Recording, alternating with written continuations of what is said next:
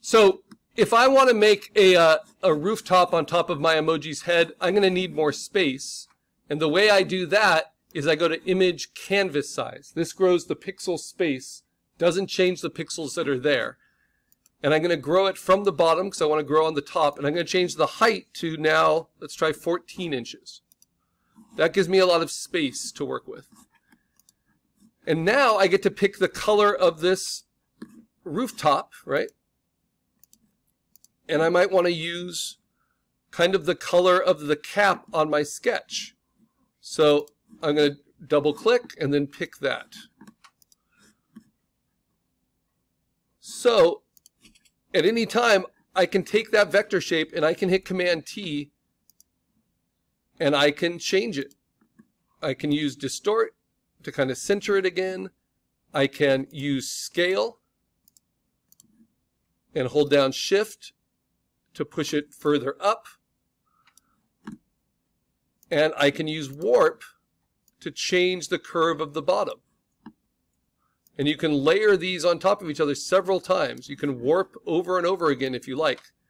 What's tricky about warp is getting it to be symmetrical. So that's why we're going to get practice with these tools in various ways. Now what I want to do is make another triangle. And it's always going to build the vector on top of the last layer that I selected. And it's going to use the last settings that I used. If I want a perfectly equilateral triangle, I just hold down Shift. And I can use the Move tool, and I can move it, and I can free transform it, and I'm going to change its color.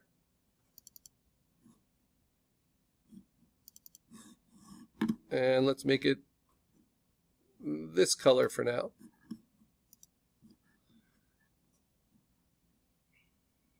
And I'm going to grow it. So Command T. If I want to grow, this is helpful too. If I want to grow from the center out or stretch from the center out, I can hold down Option. And then it won't grow directionally, it will grow from the center, which is helpful for symmetry, right? And I'm going to bring it right to the edge of my circle so I know it's straight. Now the other thing is, if I want to kind of line these up, it'd be helpful to have some sort of guide. It goes right down the middle. And with the Move tool, if you click on your ruler, the rulers are at the edges of the frame. If your rulers are not there, hit Command R because you want the rulers. And then you can click on the ruler with the Move tool and drag, and you get these lines which are guides. And that shows me the middle of my image, which will help me then as I transform with Distort the top of this roof to get it to line up. I can also do a guide that's horizontal, and that can help me see where the point of that roof should go.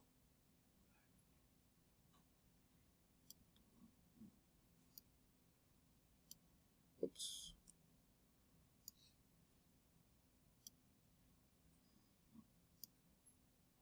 About there.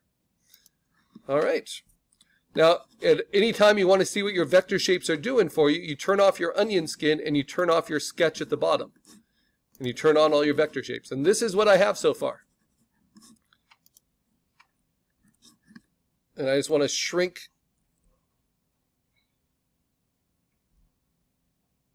my base circle a little bit. And then I want to tweak all of these. This is why I talk about working the basic shapes first. Get yourself a good base shape, just like when you built it in the website for your emoji, before you work on the details. Because it's going to show you how to kind of manipulate these things. I'm just going to tuck that in. I'm going to tuck this in. So it follows that curve. It also might be helpful, this is just purely organizational, but to put a new layer. So remember, you can get a new layer by going up to Layer and saying New Layer. Or you can use the little Post-it icon at the base of the layer window. And I'm going to fill that new layer with white. So edit, fill with white. I'm going to put that behind everything. And a shortcut for moving layers up and down, if you don't want to click and drag them, is Command left bracket to move down, Command right bracket to move up. Command left bracket to move down. They're right under the plus and minus signs. So good navigation tools.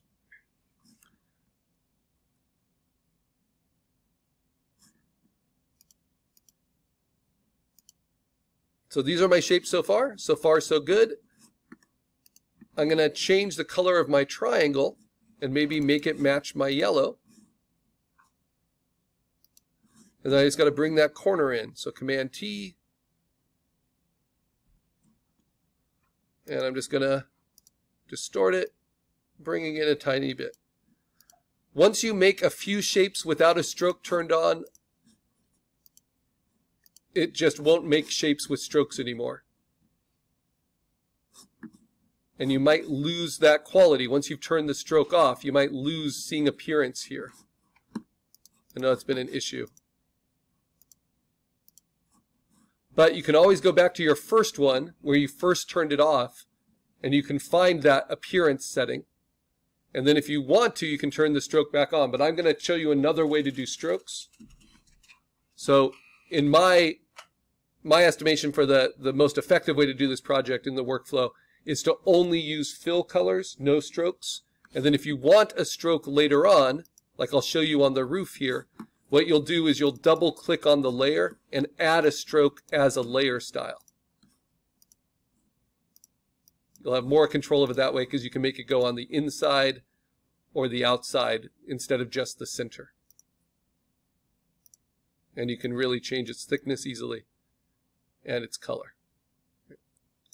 So strokes will be an option, but we'll do that a little bit later.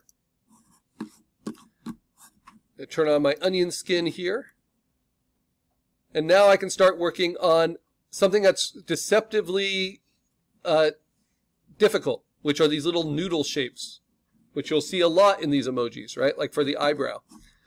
But if you notice, mine's still just called screenshot. I haven't saved my work yet, and that's dangerous. So I'm going to say File, Save As, and then I'm going to give it my name always, and then a description.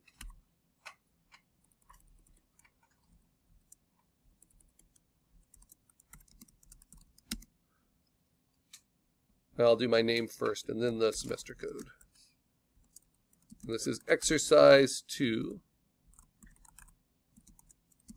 Light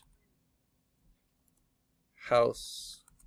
Is it light in the attic? I guess it's light in the attic. Not lighthouse in the attic. And then I'm going to save it just to the desktop. So in the save as, I'm going to navigate to the desktop to save this PSD file. Make sure I know where it is. It's right there. And I mark it green because I'm working on it. In Savannah, we're working on exercise 2. Our agenda's up on the board. All right. So if I want to do this eyebrow, these noodle tools, the good news is I only have to make one, and then I can duplicate it. But it's going to start with just a rectangle tool. And someone was able to use the line tool and get a rectangle, but I'm not really sure how, because the line tools will usually just give you one span. So the rectangle tool is a square format that you can make really skinny, but it will give you enough anchor points to manipulate, especially if we want to round out the edges. So how do I round out these edges and make it into kind of a noodle shape? Well, I right-click, and I can go to Free Transform Path. And then I can right-click and say Warp. The other way is to just, if I'm going back to it, click on it and hit Command-T, right? And that will free transform. And then right-click and say Warp. I'm going to zoom in here so you can see. When I warp, I can pull out these curves and round them out. And if I keep them very horizontal and lined up together, it will give me kind of an even curve. But it won't be as clean as a perfect circle unless I really, really am careful with it. The other way you can do it, which I've showed a few of you, is to just overlap a perfect circle at the edge. But I'm going to do it this way first, because you can make vector shapes by using multiple shapes. I'm going to just stretch it out a little bit, a little bit. And this is all just to practice our transforming and really understand the difference between vectors and rasters. Because every distortion I make, it's always perfectly clean. Then I hit return. And now it's no longer a rectangle, but it is a vector shape. And now I can duplicate that, Command J, have multiples, and I do see hands up, I'll come around. And then I can hit Command T, and I can warp that shape. And this time, I'm going to warp it up.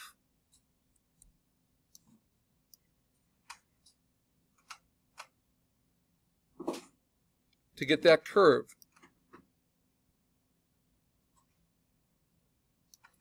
It's kind of curved noodles.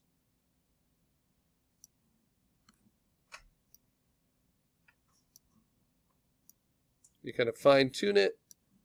Symmetry is difficult, right? When we're just making all of our own shapes. Okay, then to match the color, I can turn off my onion skinning, turn off the layer that's matching it, and then just double-click to match it. Turn onion skinning back on. Then I can move it into place. But maybe I want to duplicate it first, so I have it to use in several areas. Like maybe I want to use it in the middle, and then Command T, hold down Shift and Option so I can stretch it from the middle. And I'll have this be kind of the windowsill. Right. And then I can bring this one, duplicate it, Command J. This becomes my shape palette, and then just transform it. Tilt it, shrink it down, make an eyebrow out of it.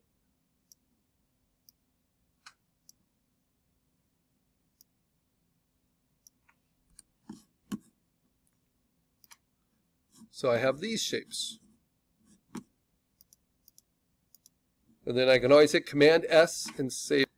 And now I'm going to take that eyebrow, I'm going to duplicate that, Command J. Take that duplicate, Command T, rotate it. And then I can always warp it again. You know, I can kind of get it more horizontal. Hit return, and then Command T again, and then warp it again. And this will give me a new set of anchors to stretch it with. So we want these shapes to get better and better as we're working with them,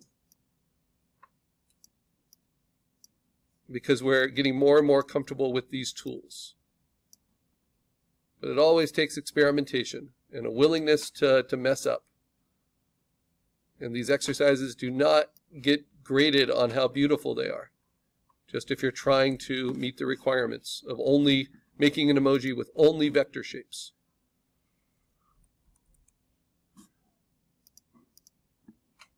Okay, let's do an easy one. These eyes, which look easy, and they are because I already made this asset, right? So I'm going to duplicate that and then rotate it perfectly vertical. I'm going to go ahead and make it a dark color just so I can see it clearly on the yellow. And then I'm going to hit Command T, and I'm going to scale it down. And then I'm going to hold down Shift so I can squeeze it shorter. Then return. Okay.